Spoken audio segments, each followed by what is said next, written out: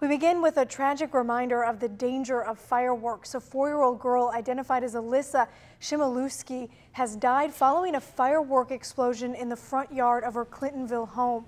NBC 26's Eric Kress is live in Clintonville tonight as law enforcement releases new information about what happened. Eric?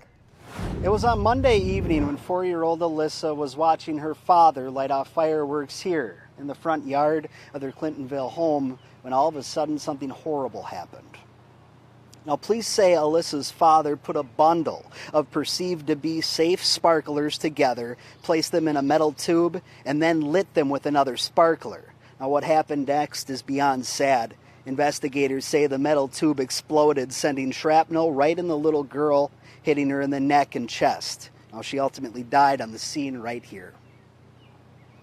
These sparklers, which we probably all thought were pretty safe to be used, were put together in a configuration in which they weren't designed to do.